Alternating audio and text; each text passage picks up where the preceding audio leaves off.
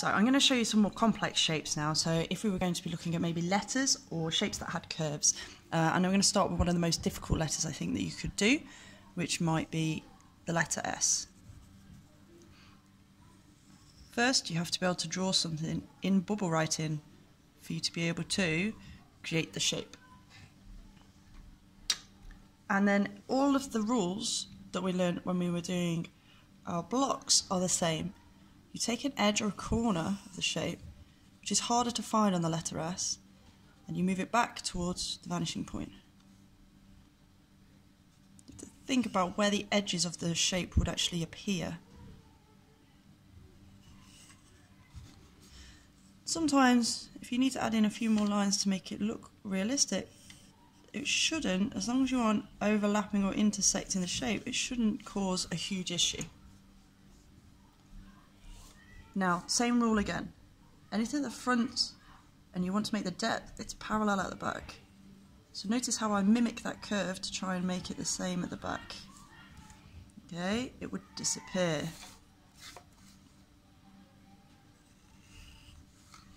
Anything here at the front would be parallel at the back. Shade that in because that's quite a small section. Anything at the front here would be parallel at the back.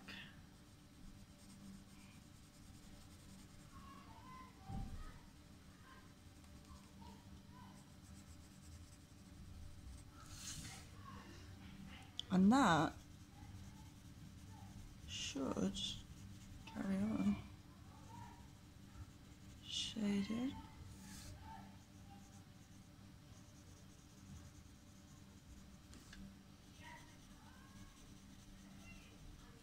Should produce the S. There might be other letters that you want to try that are a little bit easier though. And you can draw freehand as long as there is a 3D shape that you could produce from this.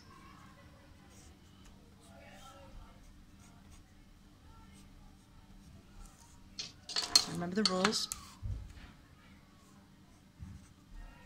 Corner. Pulling it back to the vanishing point. I would not be able to see here because the line would not pull back.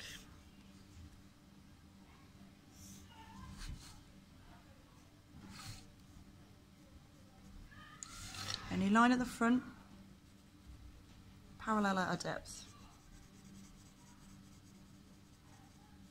Any line at the front, parallel.